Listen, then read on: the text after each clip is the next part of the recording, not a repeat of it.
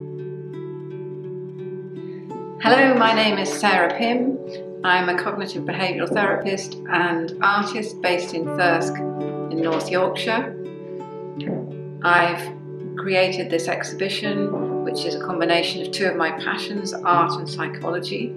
It came about because a child asked me, can I see my feelings? And obviously I explained to them all about feelings and emotions, but it just unleashed this huge creative burst which started in January 2020 before COVID, and I just started painting the emotions.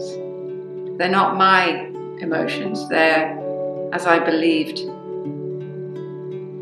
they are, or people would feel them. And perhaps when you look at these pictures you'll think, oh, that looks like anger to me, but actually I like this one better, or it's going to provoke different emotions in different people. And that's part of it. It was sort of, I love art that stimulates, that shocks, that creates conversations, and I want people to really look at these and think, what am I feeling? Notice their feelings, perhaps talk about their feelings. And I went on through lockdown painting with using the materials and the canvases that I had, and I've ended up with a really large series.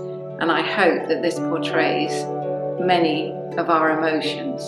So we have calm, we have fury, we have anger, we have excitement, we have energetic, we have happy, joy, and there's even despair.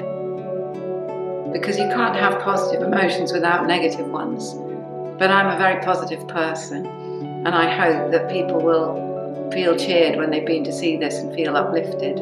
And it'll give them something to think about. Perhaps even they might go home and draw on a piece of paper or get some colours out and put how they feel on a piece of paper. And then I'll feel that that's really achieved what I wanted to.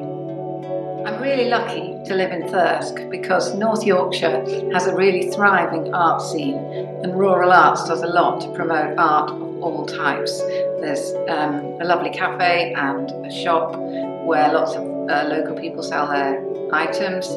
This picture at the back is one of my favourites. It's excitement, and if you're not able to come to the exhibition, you're able to see all my pictures on my website, which is www.sarahpymart.co.uk, and I have both prints and originals for sale. And I also have my therapy website, which is www.mindbodyfreedom.co.uk, if anybody would like some help with their mental health.